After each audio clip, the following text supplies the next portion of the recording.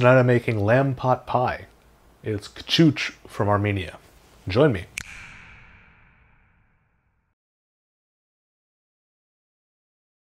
So traditionally this dish would be prepared in a small clay crock that would then be covered in a layer of bread dough to seal everything in. Similar to the Turkish testi kebab that I made a few episodes ago. I hate to bring up Turkish cuisine in an Armenian episode for obvious reasons, but culinarily they have a lot of similarities going on. Disregarding impending flame wars, the first step is going to be to make that bread dough to make the lid for our pot. So this is going to be a basic bread dough. Same thing that I use for pizza. Get yourself some active yeast. Be sure to spill some on the table. Only need about a teaspoon, maybe a little bit more. Let's pour about a half a cup of warm water into the bowl with the yeast, just to get it going.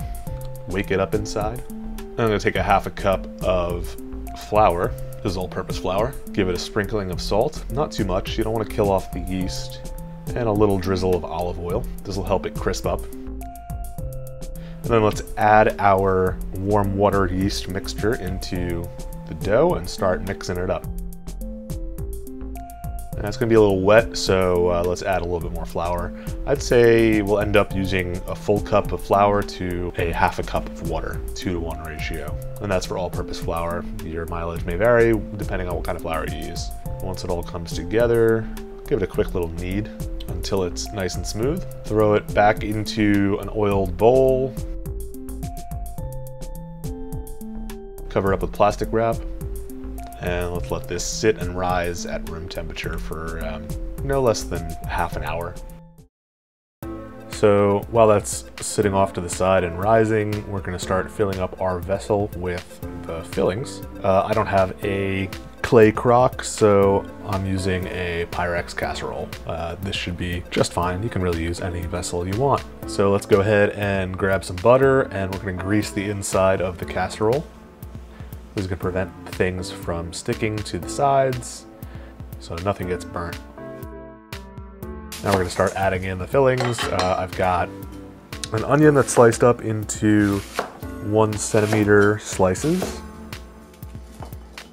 Some eggplant that's been cubed.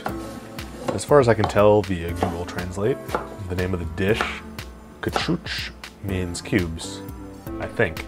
Google Translate isn't very good with Armenian. So next up we got some potatoes. These are totally optional, but some recipes called for it. Got some green poblano peppers. You can use whatever type you want, bell peppers or spicy peppers if you want. Some tomatoes. It's towards the end of the tomato season, so these aren't the ripest, but that's all right because it's just going to be cooked down for quite a while, so sweetness will build up as we go. And as you can see, I chopped way too many vegetables, so I'll have some leftovers for another dish. I've got 6 cloves of garlic that I have smashed. You can leave the paper on, that's just fine. Let's hit it with some black pepper and some salt. Next, I'm going to add in some cubed up lamb. This is lamb shank. You can use whatever cut you want. And there's even a variety that uses fish as the main meat. Let's hit that with some olive oil. And we're going to pour in a little bit of dry red wine. I'm using Beaujolais Viage, but you can use any dry red wine. If you're making the version with fish, then you can use a dry white wine. Then we're going to go ahead and add in some sprigs of flat leaf parsley, as well as some oregano. You can choose whatever herbs you want for this. I've seen tarragon thrown in it, as well as dill. But here I'm just sticking to some basics. Next, you're gonna realize that your casserole is a little too small to mix things up by hand. So you're gonna transfer it to a larger bowl. Make sure everything is mixed evenly so that you get bites of each little bit of vegetable in every serving. So since this is the consistency of a pizza dough, I'm just going to treat it like a pizza dough.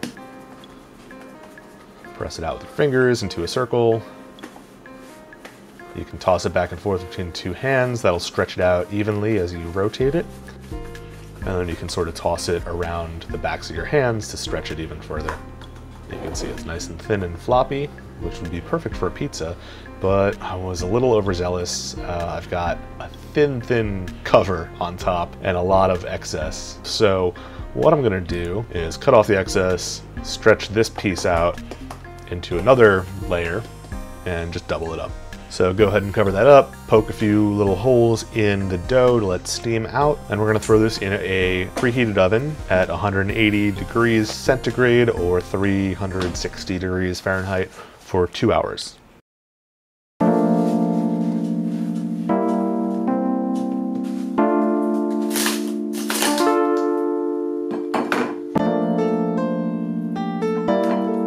So what better way to serve a pot pie than removing the lid and using it as a plate? Mostly that's because this is a really long bake, and this crust has turned into mostly a cracker.